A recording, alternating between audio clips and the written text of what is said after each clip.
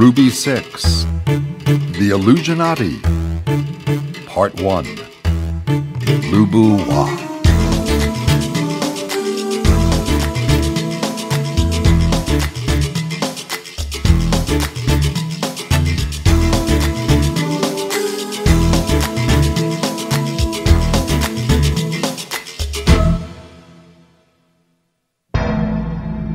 In a galaxy, on a planet, in the desert, in a village at the end of a dirt road, is a building made of stone.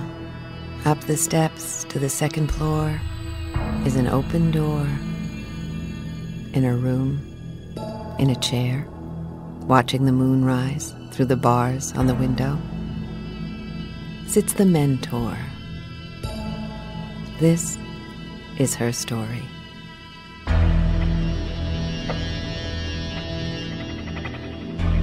I may as well start at the beginning.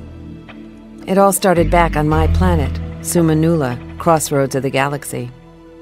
I live, or should I say I used to live, in Gala City. It's the media center of the planet. We call it the seat of ceaseless chatter.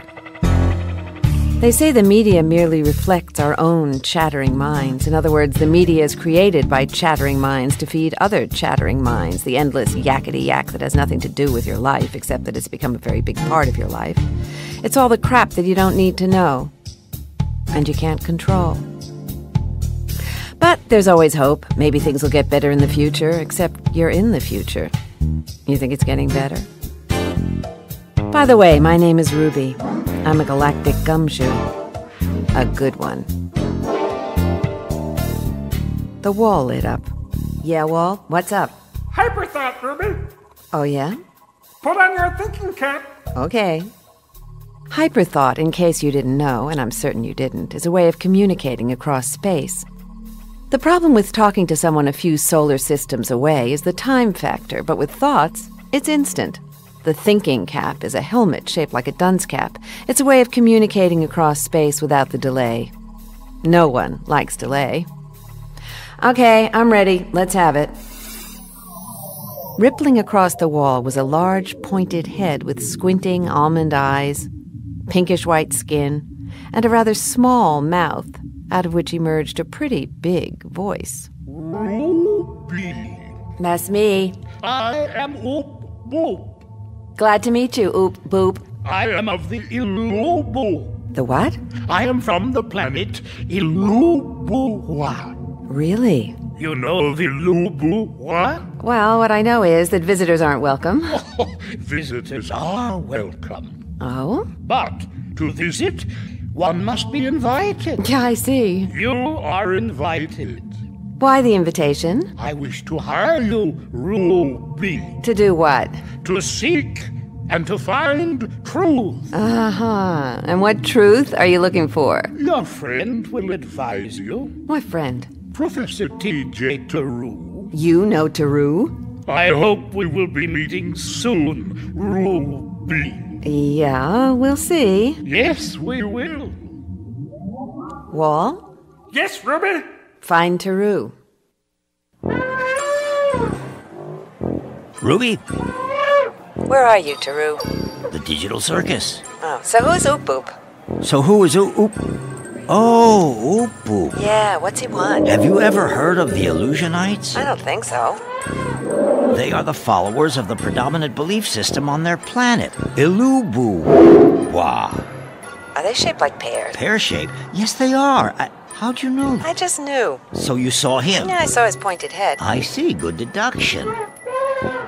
As I was saying, the Illusionites are those Illubu-Was who are followers of a philosophy known as illusionism. Okay, so what does Oop Boop want from me? He wants you to prove that something actually exists. Well, can't they all get their little pointed heads together and prove it themselves? No, because they cannot see beyond their own illusions. Well, who can? So what exactly does he want? He wants you to be part of the circus.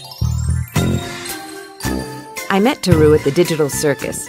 You may already know the Digital Circus is a band of techies, hackers, dropouts who scrounge for parts at electronic dumps, and they build mechanical devices, creatures, all kinds of weird electronic things, and they perform. It's a real circus, but a pretty bizarre one.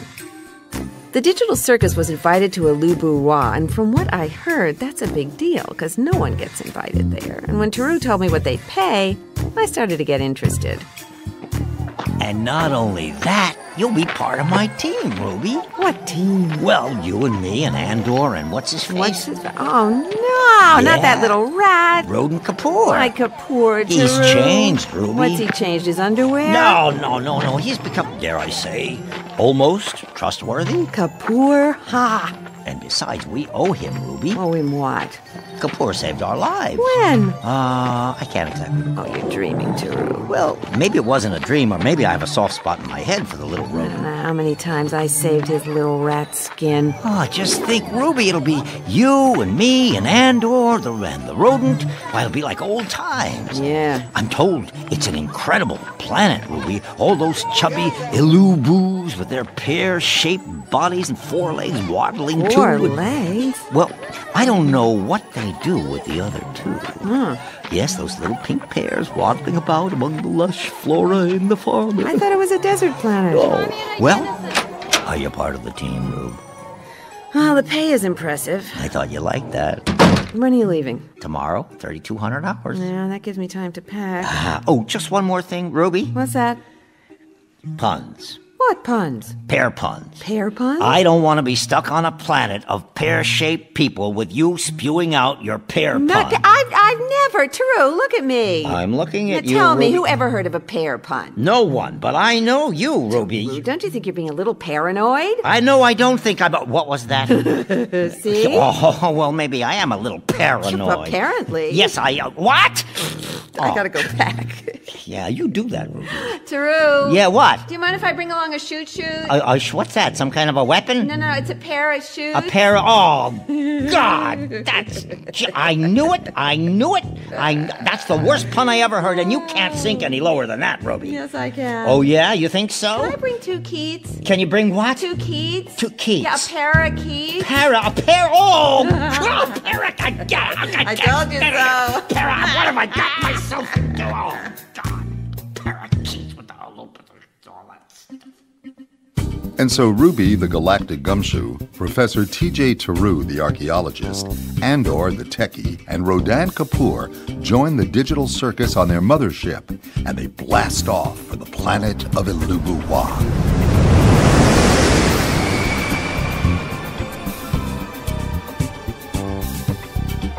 Ruby? Yes, Kapoor.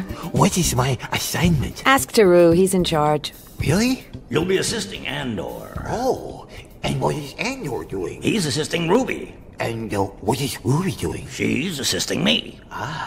And what are you doing? I'm telling people who to assist. Oh. Andor, Yes, Ruby? what do we know about these Illubus? Well, not much, Ruby. Very few human beings have ever set foot on Illusionati, and their accounts differ greatly. It's as though each was on a different planet and had met a totally different people. Their descriptions of the cities, the culture, the art, the government, all contradicted each other. Why? I don't know. But there was one element they did agree on. The visitors described a strange presence or field of energy, almost like an aura that surrounds each Illubu. And if you get close enough to step within their field, your perception of reality is, well, changed. What do you mean, changed? It's altered in some way. You mean their presence takes you over or something? No, apparently not. It's just that you experience the way they see things. But you just said everyone who visited that planet came back and couldn't agree what they saw. Yes.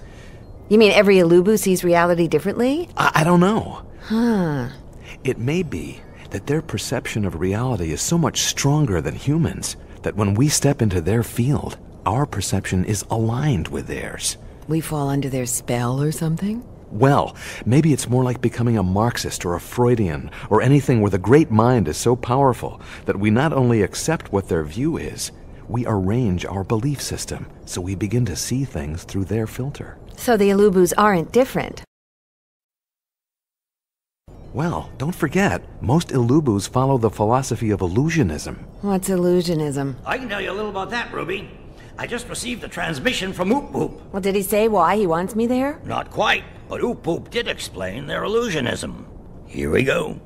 Our universe was formed by the Big Boo. I thought it was the Big Bang. We of the Illubu believe everything is illusion. We are asleep in the big dream of the Big Boo. That is our belief. That is why we are called illusionists. We may be asleep in the big dream, but one day we will awaken. We will be one of the chosen. The Creator will lean over us as we sleep and suddenly say, Boo! Boo! We are aware that all beliefs, including our most sacred beliefs, may become stagnant, atrophied energy. After many centuries of peace and relative tranquility, our society is threatened. We are being manipulated by a secret society. Oh, yes. A secret society that is exploiting the old illusions, the myths of Illubu, replacing them with new illusions. Are you following any of this, Ruby? Yeah, I think so. This secret society is known by many names among those who believe in conspiracies. But one name will suffice. And that is... And that is? The Illusionati. The Illusionati? They have the power to topple governments, to bring about collapse of the markets, to create chaos, to exploit our fears. But what is their intent? Is it simply to have wealth and power? Is it world domination? Or is there something even greater they seek? Even greater? Oh. But our people refuse to believe there is a conspiracy called the Illusionati. The Illusionati. Some of us may be members of the Illusionati and not realize it. Huh? But I believe it is possible for an outsider who is alien to our manipulative ways to traverse this web of illusions and penetrate the secrets of the Illusionati. That is all. So, Oop Oop wants us to find some secret society that's so secret their own members don't know they're in it? What I don't understand, Ruby, is why does Oop Oop think we can see through the Illubu's illusions? Well, we don't share their belief system, so maybe we can. Who knows? Why are they called the Bubble People? The what? Bubbly people. I believe they're called the Bubble People because of their milieu. Oh, they smell? The Ilubus have a name for it. They call it the Nakri. Is this Nakri something we'll be able to see? Depends on their son. What about their daughter? Ow! Ah, we're coming out of hyperspace. We were in hyperspace? I thought it was the caffeine. Look, guys, if we're all supposed to be part of the digital circus, what roles are we faking? Well, Andor is part of the techie team, so he'll play himself. And what about Kapoor? What's he gonna do? How about the high wire? No, I don't want to be a trapeze monk. Not again. Why not? The other monks never catch me. Yeah, but you made a lot of people laugh. Yeah, all the way down. But you got the best laugh when you hit the ground. I know. It cracked me up, too. Huh. What about you, Taru? Well, maybe I'll pass myself off as myself. That's the best you can do? Well, maybe I'll do a presentation on the ancient monsters that once roamed our beloved planet. I didn't know there were any prehistoric monsters on Sumanula. True, but after all, the circus is showbiz. The greatest show on Earth. We're not on Earth. The greatest show off Earth? I know the perfect disguise for Kapoor. Uh-oh. A clown. Kapoor the clown. What do I do? Wear a big honking nose and funny ears and floppy shoes and paint my face? Nah, just go as yourself. Really? Oh, Ruby. She's got a point. You know how Ruby always says, stop clowning, Kapoor. Well, this is your opportunity to keep on clowning. Ooh, you mean Kapoor the clown? Yeah, why not? Or Kapoor the super clown. Or Kapoor the super duper clown. Shut up. What will you be going as, Ruby? Oh, I don't know, maybe a bareback rider? Ooh, that sounds silly. You'll need something more death-defying, Ruby. Just breathing is death-defying enough for Kapoor. Well, I guess we're arriving at our destination. You know, I think you should be something other than a professor. I like being a professor. You get respect, and that's something we all need lots of, Ruby. All right, be a professor, but why not a professor of something no one ever heard of, Taru? What has no one ever heard of? Ruby? I don't know. Keep your ears open. Teru. And there, before them, like a giant bubble floating in space, is the planet of Illubu-Wa. The mothership glides into orbit as the little piglets detach themselves and scurry on down to the welcoming planet below.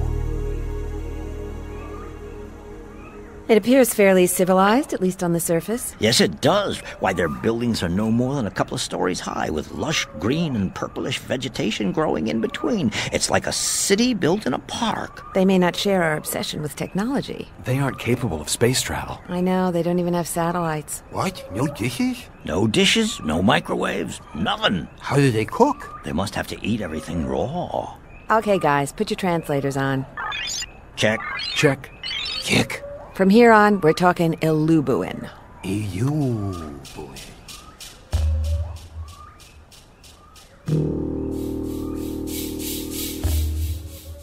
Their main city, Bassoon, looked pretty bland at first. Their buildings were the same color as the desert they were built on.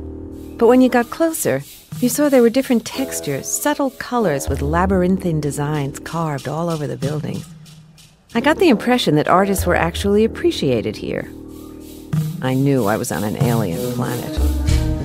The streets were a maze. There wasn't any kind of recognizable grid.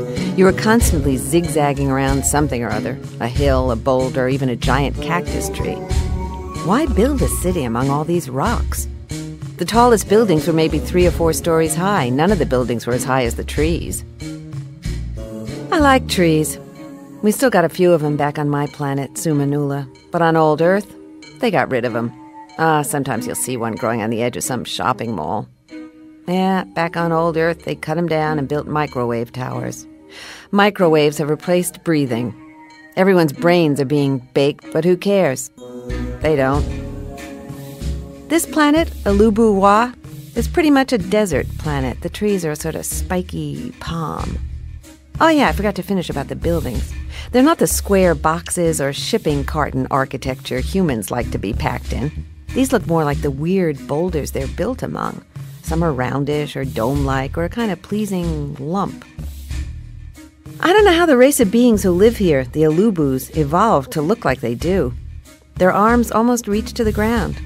That's because their legs are so short. They're pear-shaped people, no neck to speak of, kind of pointed head. They waddle from side to side when they walk. They're kind of cute. The Illubus are shorter than we are, and wider, especially in the bottoms. But come to think of it, back on old Earth, most people have become pretty pear-shaped with bottoms that need 2 chairs to sit on, but that's not evolution, that's junk food. I swear, Earth's gonna have rings like Saturn, only they won't be made up of space dust. They're made up of gobs of fried grease. Well, let's get back to Illubu-Wa.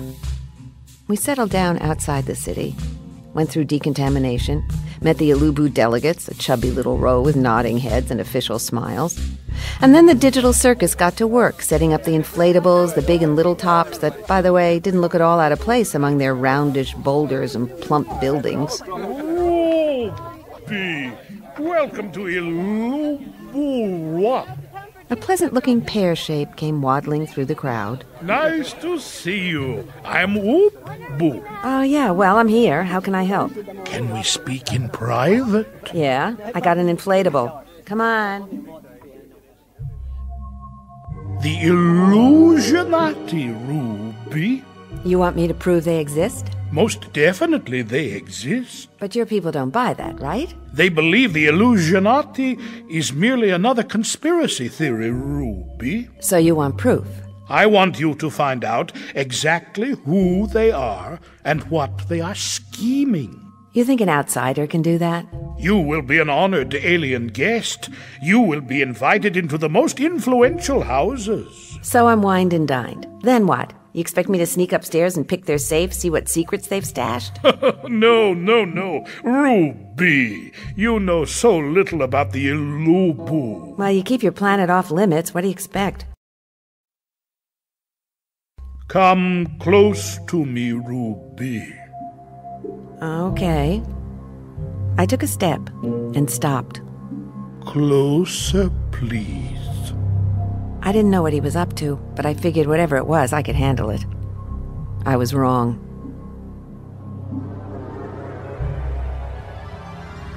It was like stepping through a membrane. Like I wasn't in the room anymore, but inside him, or part of him. I stepped into a swirl of patterns, impressions, images. I slowed it down, and then it started to form into a kind of labyrinthine design, reminiscent of the ones on the buildings. Somehow it felt very ancient, mystical. The past, the present, the future, all slowly tumbling around me. I stepped back out. And what did you feel, Ruby? Felt like I stepped inside a bubble. And? Well, at first it was a little disorienting, but when I slowed it down, I felt I could almost read your thoughts. But could you? No. Oh. But I did get a sense of how you see things. And you were not frightened? Me? No, why? It may be confusing if you are not accustomed to our ways. What happens when you get together in a crowd with all your bubbles bumping up against each other? We retract our field so it does not mingle with others. It is not healthy for us to do so over extended periods of time. Is this what you call the Nacree? The Nacree, oh yes. You're hoping I'll be able to read your people's thoughts, is that it? Do you believe that is possible? Well, I don't see how. What I saw in you was alien to me. Your first exposure, of course. The patterns I saw. Is that the way you guys think? You don't think in words, but what? Geometric designs? Words are simply codes for carrying the images for someone else to decode and reconstruct in their minds. But we of the Ulubu, when we seek direct communication, we merge. We allow our presence, our Nacree, to intermingle, and then there are no lies, Ruby. So you can read each other's minds? Not read, intuit. Well, if you can do that, why do you need me? You will be able to get close to them, closer than I. Yeah, and how's that going to happen? As an honored guest, you will be invited into the houses of the most powerful families. You will meet the highest and most influential of our people, and when you are physically close, you will step within their Nacree, and you will intuit their truth. What's the chance they're going to be able to read me? What do you mean? You of the humans. You have no Nacree. Do you trust him, Ruby? I never trust anyone who hires me. But I hired you once. Oh, I see. And where's Andor? Out in the field. They're puffing up the big top. Oh, yeah? It's a big inflatable with lots of little ones attached that stick out in all directions. It looks like a giant octopusy. They're throwing a party for us tonight, Ruby. We're going to meet all the big pears. Good. I wonder what they eat here. Anything that moves and a lot that doesn't. Just like back home.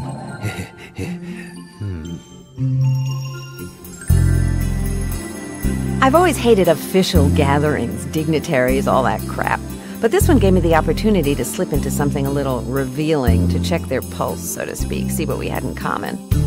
We were camping out at the digital circus in our own little inflatable caravan when TJ announced, Well, looks like our limousines have arrived, Ruby. Those were limos? They look like big weenies. they did look a little like sausages linked together. Oh, yeah, the Chorizo Express. Look, the limousines have little feet. They did have little feet. If you can imagine a wiener with centipede feet, you get the picture. But it got us to the reception, and I got to admit, it was a very smooth ride. The reception was in an impressive building. They seemed to prefer round shapes or oblong, no sharp corners. Maybe their pear-shaped bodies had something to do with it. But if a pear shape prefers an oblong, why do humans prefer corners and sharp edges? Humans aren't square. Aren't they? Or maybe it's because we like to put things in little boxes. Good point, Kapoor. And speaking of points, look at the points on that blonde over there. You mean her pointed head? Yeah, that too. What do you think of her? She's solid. Yeah, stacked like a brick pyramid. I don't think I can tip her over. I wouldn't try, Kapoor. So as I was saying, there were no windows, but one wall was open to the desert, or I thought it was. It was a gigantic floor-to-ceiling screen with an image of the desert. Then I realized it was a diorama, a sort of a holographic painting you can walk into. The Ilubus were dressed in their formal finest. For the men, it was their version of a tuxedo, robes of all kinds of shimmering colors. The women were more muted, subdued, more earthy, not so colorful. I wondered who ran things around here. They appear to be polite little pairs, Ruby. Yeah, let's work the room. Let's see what we can pick up. There's a cute little pair over there. Why don't you see if you can pick her up, Kapoor? This isn't what I meant, guys. Oh. And/or... Yes, Ruby? Check out the way they communicate. Are they using a local thought text or an implantophone, you know? Well, I thought Oop Boop demonstrated to you how they communicated with... Yeah. But how do I know he's telling me everything? All right, Ruby.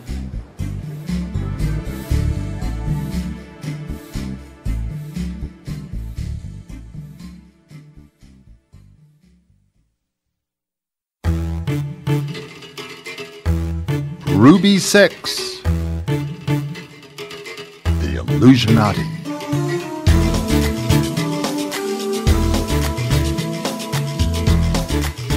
Ruby, TJ Taru, and/or Rodan Kapoor and the Digital Circus have been invited to a small desert planet inhabited by pear-shaped beings. No one but Oop Oop knows who they really are. We join them at a reception in the Great Hall of Hoo-Ha. And now, Part 2, The Dark Angel of Doom. Ah, Ruby. Hello, Oop. Oop, boop. Yeah. Ruby, you will see how the nacre of the Ilubu has been contracted for this formal occasion. You're saying I won't be able to get close to anyone here? Exactly. Well, that's the way it is at parties. Shall I introduce you to some of the more important personages, Ruby? Why not, Oop? Boop. As we maneuvered across the oval room, I'd... Oh, sorry. Bump into someone to check him out, but they'd withdraw their nacre too quickly to get any impressions. Meanwhile, Taru and the rest of the gang were schmoozing around somewhere. A waiter came by with some sort of pear liqueur, a fermented cactus juice that was quite sublime. I decided to step outside for a breath of fresh desert night air, but I didn't realize it was a holographic diorama. It wasn't the outside I had stepped into, it was the wall. Ow! Whoa there! I turned around, and there stood a pear-shaped young lady. Her pointed head almost came up to my nose. She was taller than most, of course. 2 of her feet were in high heels. The other 2, I don't know. I don't know where they were, tucked away somewhere. She smelled good, like the desert night, all in bloom. As my eyes moved down her pearly body, I could see she had a pleasing shape for a pear. She even had a waistline. In fact, I found the rest of her lines weren't bad either. Here, let me help you. She drew close as she placed her tiny hand on my bruised forehead. Her nacre, her aura, her bubble, her God knows whatever that heavenly thing was, opened up and a strange, tingling ecstasy engulfed me. I was slowly swallowed and rapidly enraptured. The soft fragrances of jasmine, honeysuckle, rare desert blooms, and other delicate scents caressed my nose. I could hear music, strange, haunting, like some ethereal waltz. The ballroom split open. We were dancing across the desert dunes. She smiled. What a smile. Radiant, a golden glow, igniting the bubble we shared as little bells tinkled through every cell in my body and soul. Swallowed by her nacre, I was like a bee sinking into her nectar. She was the flower opening, receiving me, giving me... Do you feel better? She stepped back, her bubble contracted. And I was alone. So terribly, utterly alone. I said, do you feel better now? No, I need more. No, you don't. No, I do. More. Need more. Please, just a little more. I think you're fine. My name is Sufu. Sufu. And you? Taru. TJ Taru. Taru? Professor TJ Taru, but to you, just Taru will do. What does TJ mean? What do I mean? Oh, Oh, you mean what is TJ? Yes. Oh, T is for tummy, and J is for jolly. Tummy Jolly True? You could say that. Are you pulling my leg? Which one? Your people have so many. It was nice meeting you, True. Wait. Sufu, please. What? One final touch from your sweet-scented honeysuckle palm. Where shall I touch you? Other than my heart and soul. My lips. One touch. As she stepped close once again, her sweet tinkling nacree engulfed me. Angels sung, guitars strummed, violins swayed. Her delicate hand reached up as one long, slim finger extended out and settled upon my lower lip. As Su Fu looked at me, her two dewy iridescent almond eyes twinkled in the desert diorama starlight. I waited for her life-nourishing smile, but Su Fu did not smile. She looked so... What was that look? Wispy? Bewildered? Perplexed? None of the above. All too soon her hand withdrew, and she was gone.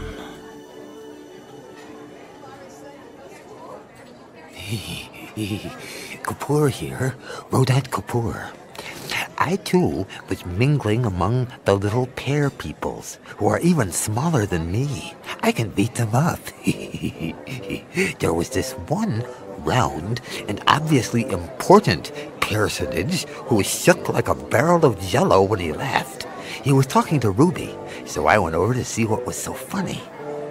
Ruby! Hello, rodent. Rodat, that's no longer funny, Ruby. Is this the notorious Rodent Kapoor? Rodat! Oh, Rodan.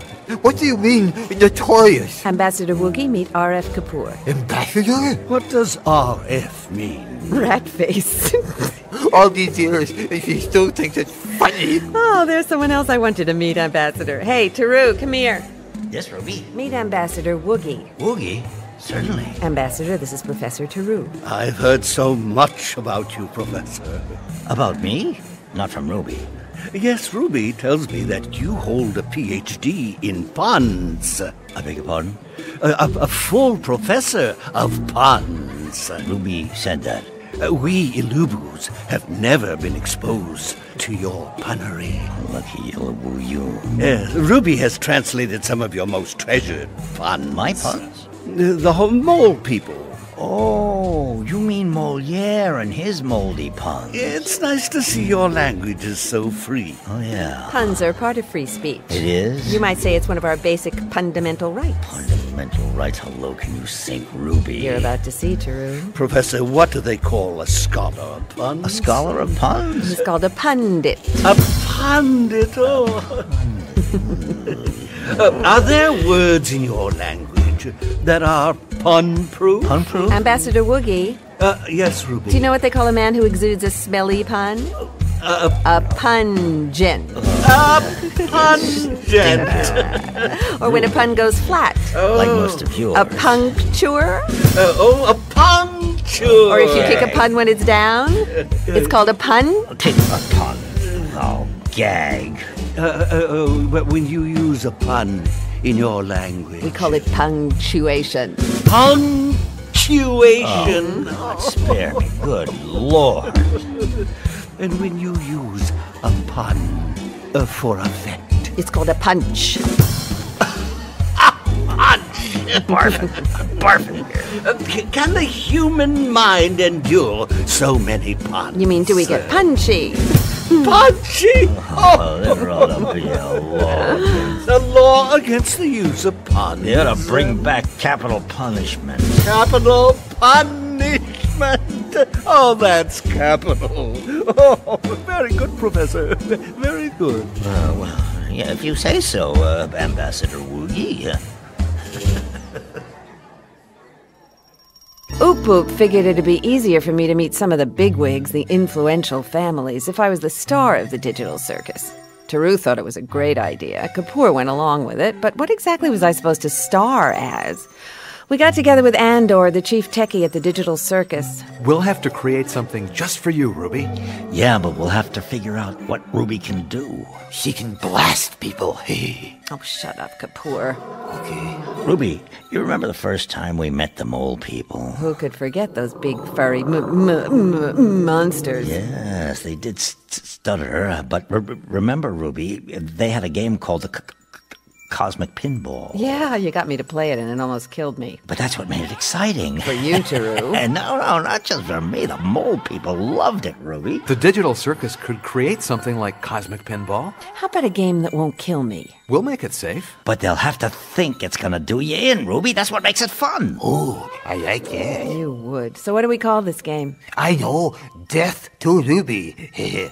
Ow! You promised. That didn't hurt. It did hurt. Okay, look, you do it to me. Hit the great Ruby on the head? Yeah. But I'd have to stand on a chair. Well, go ahead. What's the catch? No catch.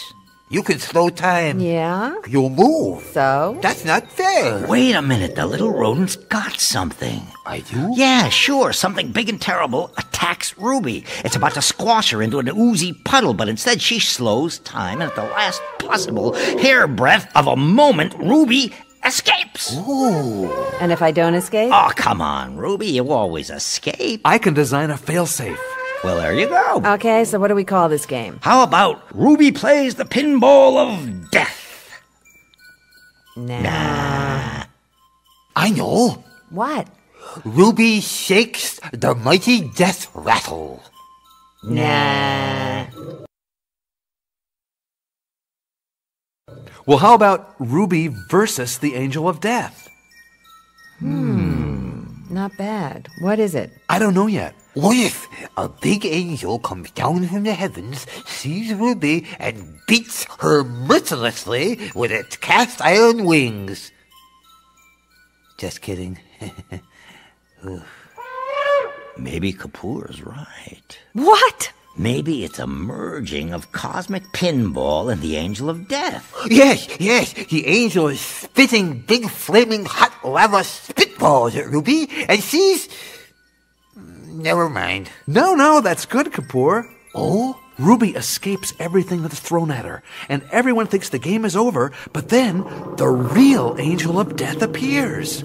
Oh. And that is Ruby's final challenge. What do you mean, the real Angel of Death? And how is this going to translate? Do the Ulubu have an Angel of Death? Maybe their angel is shaped like a big winged pear covered in feathers. What if they don't have angels? Everybody has angels. Hello, TJ.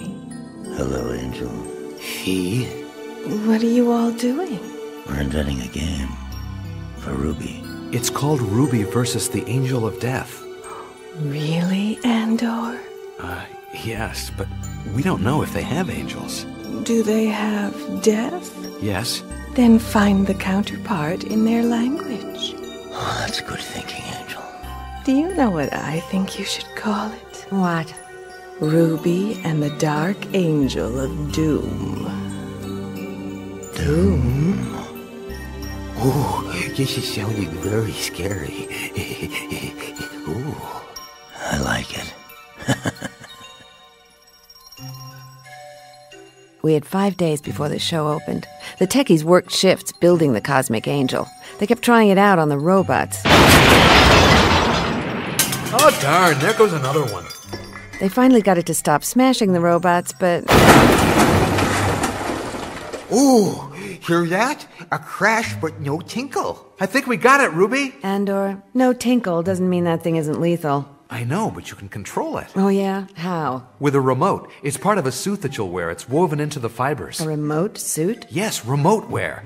By touching different parts of your body, it will alter the game's degree of aggressiveness. So why does it keep crushing robots? We've been testing it at its most extreme setting. Why do we have an extreme setting, Andor? Well, the spectators have to believe it's deadly. How thoughtful. So when do I see the suit? You can see it now. Angel, will you come out? Her angelness will model the suit for you. How do I look, Andor? Wow, you look... Angelness, you're just, that's just... Wow. Andor, I don't see a suit. You don't? I see an awful lot of Angel, but where's the suit? Well, it's a little skimpy. Skimpy? I mean, why bother? Well, men like this sort of thing, Ruby. Yeah, I'm back on Sumanula, but here, who knows what a pair finds appealing? I guess we'll find out, Ruby. I guess we won't, Andor. But Ruby... Listen, I don't care if it's skin tight. I just wanted to cover some skin. Got it? Whatever you say, Ruby. The Dark Angel of Doom was a little ominous. Oop Boop had told us that the Ilubu believed the universe was formed by what they call the Big Boo. The Boo started it with a big bang or a big boo. It was sort of their equivalent of God or some principle in the universe that had a sense of humor. They believe that when they're not being present, walking around unconscious, lost in thought, whatever, then something will happen to wake them up, like a kick in the pants or an event that startles you, like Boo. And of course, death, too, is just another part of the Big Boo.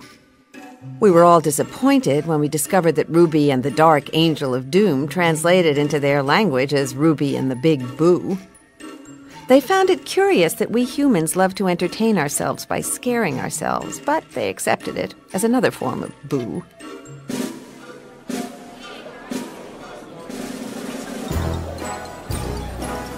Opening night at the Digital Circus. The inflatable big top is packed with pears.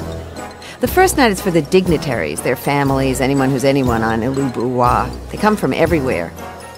All those important Ilubus, their little pear shapes stuffed into the seats, sitting there in anticipation, eager to experience our alien form of entertainment. Ladies and gentlemen, distinguished Ilubus and other noble life forms, welcome to the Digital Circus! It started with the trapeze monks, swinging in their robes, doing loop-the-loops with the greatest of ease. The Ilubus loved it. And then out came the monsters, giant mechanical animals. They're really hollow, they fold up, they're easy to pack. Still, when they're inflated, they look real. There was what we called a wart snort, a big fire-snorting warthog ridden by a scantily clad android. Then a giant T-Rex sort of leaping lizard covered in feathers called a hachagacha, followed by an extremely hairy, curly-tusked, mammoth-looking thing called a Rompa Stomp. There was a striped saber-toothed clipper snipper, and the prancing, razor-hoofed kickaboo. The crowd oohed with delight. Then the clowns came tumbling out. They sassed the beasts who turned on them as the clowns all scattered, all but one. Kapoor, the clown. He was one of the silliest clowns I'd ever seen. His little rat-like face was painted in a permanent smirk. I gotta admit, he was the most daring clown, or the most stupid, sassing the mammoth Rompa Stomp.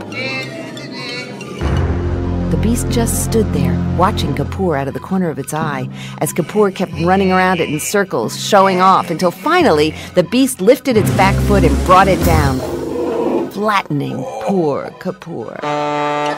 The clowns came running out with a silly-looking inflatable ambulance. They kept putting Kapoor on a stretcher, but whenever they ran for the ambulance, he fell out the bottom.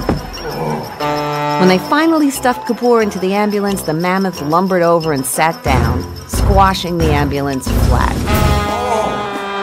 The clowns finally hooked Kapoor with a long pole and were pulling him to safety, but the mammoth spotted it, stomped over, and put a foot on top of him. Now, I gotta tell you, clowns don't make me laugh. They're trying so hard to be funny. And they're not. Except this time, I loved it. No matter what they do to distract the beast, it'd end up either standing on or sitting down on Kapoor. Nothing like a flat rat, Ruby.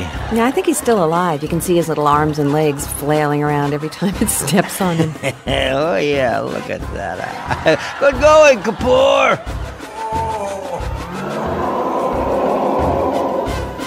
Finally, the clowns came out with a decoy. They pumped it up, wound it up, and it started walking across the ring. Oh, look, an inflatable Kapoor. It was waving its arms, giving the beast an obscene gesture when the mammoth roared, reared up on its back legs, and came down with both front feet on the inflatable Kapoor. Oh, Kapoor exploded. Whoa, kaboom, Kapoor! The beast was so disappointed seeing these little pieces of Kapoor all over the place, it finally lumbered off. Meanwhile, the clowns had stuffed the real Kapoor inside a barrel. As the mammoth passed by, it gave the barrel such a kick it went flying across all three rings and bounced out the exit. Let's hear it for Kapoor, the collapsible clown! Ha ha Yes! Let's hear it for Kapoor! What a clown! Kapoor the clown, well, looks like he's finally found his place in the world. Yeah, being kicked out the door. Well, that's the way life ends for all of us, Ruby. And then came the bareback riders riding strange, six-legged Ilubu ponies, I guess you'd call them. The riders were all androids. Her angelness was the main attraction. I gotta admit, you got a handful there, Teru. Yes, I did, Ruby. Did? Sad to say, we're going our separate ways. Teru, every time you get an android built to fill your desires, she leaves you. Why is that? Well, to be honest, Ruby, I used to blame their programming. Obviously, or so it seemed to me, there was a bug in her somewhere. But as it turned out, the bug was in me. No. Yes, Ruby, and that's the way it is with desires. They always come with a bug in them. Oh, yeah? Oh, yeah. You finally feel a burning desire. You know what? What? Get bored. Really? Really, Ruby. So what do you do, Teru? Well, obviously you find a new desire. And on it goes, ups and downs and hots and colds, and finally, we were both bored. She was bored with you? It's true. So every time you get what you desire, you get bored? Every time. There's no hope? No hope. None. Every desire comes with a bug in it. The main event, the highlight of the evening, was Guess Who? The lights dimmed, the ringmaster stepped into the spotlight. Ladies, gentlemen, kind and illustrious Ilubus, do we have a treat for you tonight? All the way from the capital of our beloved planet, Sumanula, has come the most spectacular of spectaculars, a performer of no peer, who will defy death as death has never been defied before. She will attempt what no living life form has ever attempted and come out alive. The only one who went up against this magnificent monster were intelligent robots. They were mercilessly crushed to a pathetic pulp. While the crowd was distracted, the rigging concealed up in the roof of the big top silently descended. In the entire galaxy. Then, on cue, the ringmaster spread his arms, and there, high above him, a three-dimensional universe unfolded. Proudly present Ruby and the Dark Angel of Doom. I slipped into my remote suit. It was skin-tight, but at least it covered some skin. I know I can't hold my own against the bimbo androids, but standing there looking into the mirror, I must say, I still look pretty damn good. Yeah, thank God for lasers. The lights came up, and there, hovering above their heads, was the universe and me. And overseeing it all, something that we humans found pretty comical, but the Ilubus found pretty frightening, was their own Angel of Doom, Mr. Boo. It was supposed to be another manifestation of the Big Boo, but this was our version of it. And they'd never seen Mr. Boo depicted as a blood-drinking demon who was only a giant, pointed head hovering in space wearing a necklace of skulls and spitting out molten balls of fire. Watch yourself, Ruby! The fire was real, by the way. The game was encapsulated in a force field so the fireballs would flash past and spatter against the sides of the field. The Ilubus sat there spellbound, or confused, I couldn't tell which. Apparently, what we had created without our realizing it was something ancient, something mythical, that touched deep down into their psyches, a sort of cosmic Nakri, the universe contained in a bubble where their heroes of old battled the cosmic forces until they realized the best they could do was save their skin because they could never win. And so, though I didn't know it at the time, the Ilubus had come expecting to see me get terminated. Well, the show must go on. I rode on a flat disc that I could control with subtle body movements. My purpose is to dodge whatever is thrown at me, you know, just like life, and use it, that's the way you get the most points, or avoid it and still get some points. That seemed easy enough, but there were a couple of problems. One, they didn't get the remote suit to me until opening night, so I never had a rehearsal, and what they threw at me came totally unexpectedly and was scary as hell. I stepped onto the disc.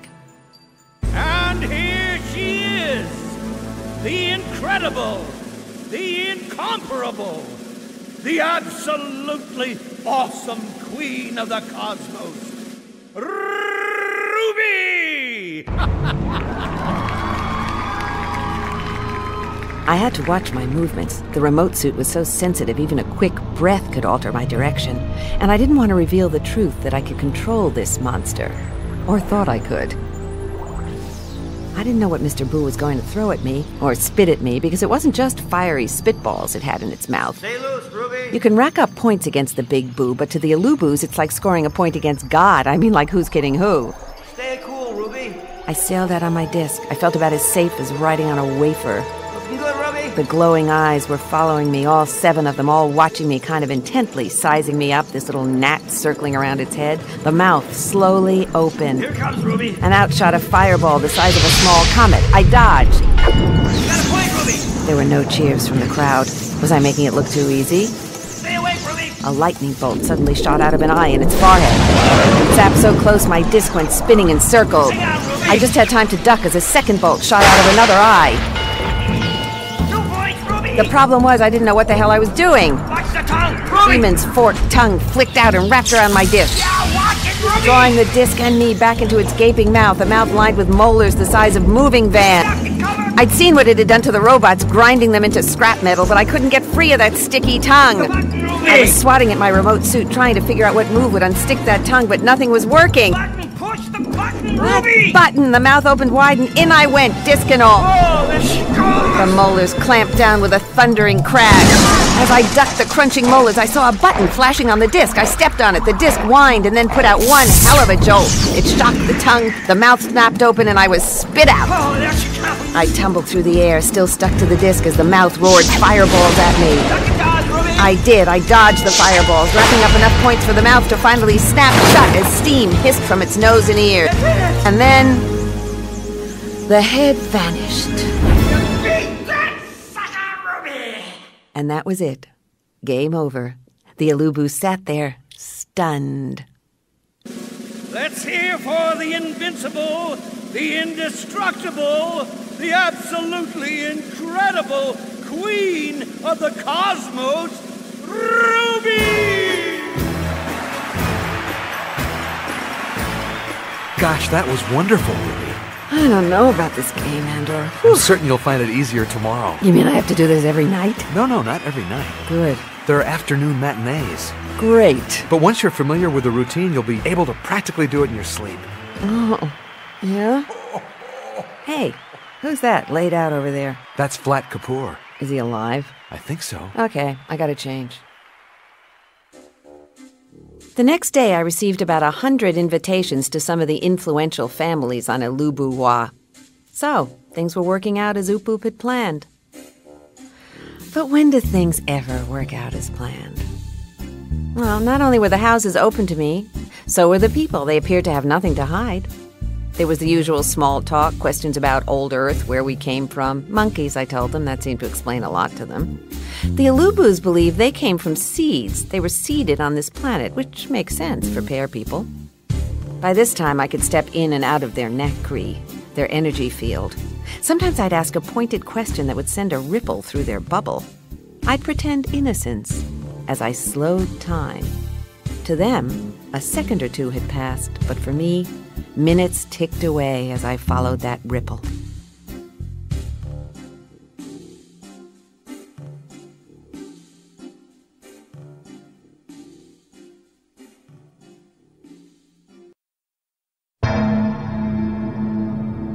Ruby 6.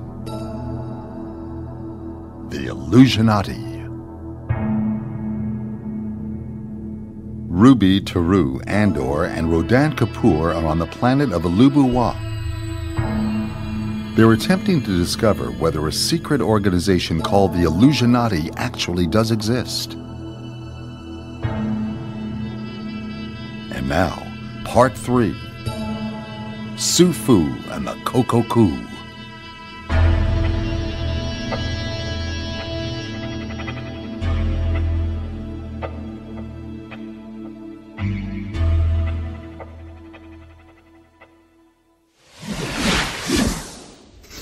I received a speak bubble from Su Fu. Speak bubbles are sent through a network of pneumatic tubes. Speak bubbles vary in size. It depends upon your message, how many words you've stuffed into it. To extract the message, you put the bubble between your thumb and forefinger and you squeeze. Whoop! If you squeeze too hard, the message blurts out. But if you squeeze too softly, the message takes forever. Anyway, it was a speak bubble from Su Fu, who I met at the gala reception in the Hall of Hoo-Ha. So, if I can squeeze this bubble correctly, we can all hear what Su Fu has to say. Professor Teru, please meet me this afternoon at 2 at the Cafe Coco Coo. So I asked the concierge, a rather tall, narrow, pear-shaped life form with a pointed head, "Excuse me, where might I find the Cafe Coco Coo?" Oh, it's Dr. Teru, Yeah. the renowned professor of yes, yes.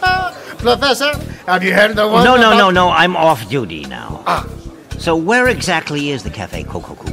Oh, en Rue Woo Woo. Rue Woo Woo? Oui. I see. We are practicing French, are we? Oui. All right. And where is Rue Woo Woo? You step out the door, Out the door. turn left, Turn left. en Rue Wobble Didoo. Rue Wobble Dee Doo. Proceed to Rue Nouveau No. Rue Nouveau No. Is that the street of new, no, nothing? No. Then, right on Rue Nouveau No. Nouveau No. Then proceed backwards until you reach Rue Ooh. Wait a minute. What do you mean right and proceed backward? Left and proceed forward All right. to Rue Woo Woo until you reach the Cafe Coco Coo. Coco Coo on the Rue Woo Woo Woo. No. No? 2 woos. Well, Woo Woo. woo woo. To you. It was good to get out of there and have a stroll through this desert city with their sausage-like buses slinking by. They're a very neat and orderly people, these little pear people. Their street lights hung down like tubular flowers. Oh, there it is. Cafe Coco Coo on Rue Woo Woo. It was packed with Ilubus chatting away. Most had their bubbles drawn up close like a poker hand. Others were romantically entwined about each other. All bubbled together, making one big, bubbly nacree. The only way I could get through was by stepping in and out of their bubbles. Excuse me. Sorry. Beg your pardon. The chairs are shaped to fit their plump little pear bottoms. Su Fu, too, has a plump little bottom. Now, my taste normally leaned toward the more shapely Barbie android fantasy female physique that has become the ideal that all human females strive for. If they weren't born that way, they have themselves re-sculptured from their Barbie head to their Barbie toes. Yes, the science of laser plastic surgery, flesh sculpturing has advanced to the point where every woman can be a Greek goddess. God, I wish they could laser their personalities. The interior walls of the Cafe Coco Coo reminded me of the holographic diorama in the Hall of Hoo-Ha. Here, too, they had the exquisitely detailed desert scenes that changed imperceptibly and were so real you could feel the sand in your socks. Over there in the far corner, even though there were no corners in this curving diorama, sat Su Fu. She looked... What was that look? Was it lonely, forlorn, wistful? But now she saw me, she smiled, and that glorious bubble of hers rippled with a bright rainbow iridescence. Was that a blush? Teru? Hello, Su Fu. Thank you for coming. Well, I was just... I stopped. Something had flashed across the desert. It had circled the curved wall of the cafe and vanished in the blink of an eye. Did you see that? No. Something out there in the desert diorama just zipped by. A bird? Yeah, probably a roadrunner. Well, we can't see things that move swiftly. You can't? Our sight is not our main sense. She parted her soft, silky, pinkish hair, and there in the peak of her little pointed head were 2 small bumps. Horns? No. Knobs? No. Implants? No. Sensors. Sensors? What do you sense? The nacree. The nacree, I see, but not everything has a nacree. Everything has a field of energy. Even me? Even you. Can you read me? Your field is too weak. I'm too weak? I mean humans. Oh, humans. Why haven't you developed it? Because we don't believe it exists. You can't see it? Can humans see it among ourselves? No, we can't. You can't see how your presence touches another being? Well, only when I'm trying to score or something like that. What? Well, nothing. Oh, you hold such shells around you. We have to protect ourselves. From what? From each other. Why? Because we hurt each other. Why? Because we don't like ourselves. Do you hurt? Do I hurt others? No, I mean, do you hurt? To be human is to hurt. We may not know ourselves, but we sure know our pain. Well, of course, there's pleasure, but that's a fleeting thing. No. Pain is something solid, something you can stand on, like an old friend. Stand on pleasure, be yanked out from under you, and that's the way it is. You've probably been wondering about me. As you know, I'm good at being sneaky. That's why they call me a little rat. Now, it may sound unkind, but no, it's a term of endearment, because I can go where others cannot. I am nocturnal. I can see in the dark. I bet you didn't know that. Of course, I wear night vision goggles. Darkness is Kapoor's friend. I'm like a ninja. I'd like to be called that, but I know that Ruby and Taru, they'd twist it like they twist everything. They wouldn't call me Ninja Kapoor. They'd call me Ninja Kapoop Kapoor. But they're not going to kapoop me. Not this time. Yes, that's it. The sneaky shadow. Who knows what evil lurks in you? Is that right? Of course, I'm only telling you that I'm the sneaky shadow, because if Ruby knew, she'd say some snide, smirky remark like, "Oh, look, there goes the little rat shadow, ha ha ha." I'll show him. You just watch me. Watch my sneaky shadow.